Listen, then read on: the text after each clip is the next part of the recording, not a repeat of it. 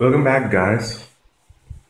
So this time around in the red envelope section, there's a chance to get 4 lunar points. I'm not that interested in any of the lucky players, to be frank, because their skill boosts are not that good, like not suitable for their position. So all of them are going kind of cheap. So I'm concentrating on what are the other rewards I could get. Last time around there was Firecracker, I missed that one. But this one I would have to have for lunar coins. I have 18 red envelopes, and lunar coins could be. It's a tough one. I could miss out as well, but I'm still gonna try my luck. So start with, I'm gonna start. Okay, 3 is my lucky number, so I will start with that one first.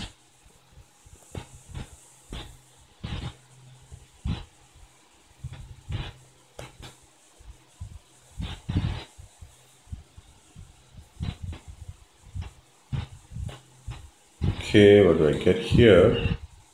Wow, that's crazy. First one, I got what I wanted. Lunar points and coins. Which means now I cannot get the Lunar points again. And so I'm not gonna continue playing this because 100 skill boost or Selk, they're not worth it. I could keep the 17 points and I could use it again when it drops next time, the lunar coins or the firecrackers. So I'm gonna just save it, guys, and I'm gonna head over to the celebrations chapter, because thanks to that 4 lunar points I can play this one. This one will also come soon, today itself, I believe.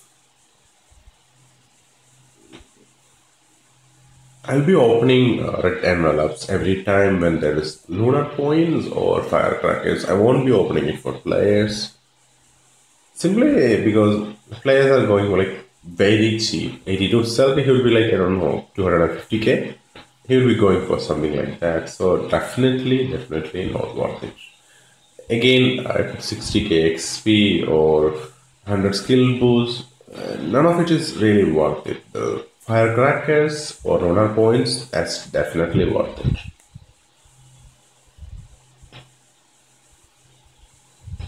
24 lucky coins, that takes the lucky coin balance to 80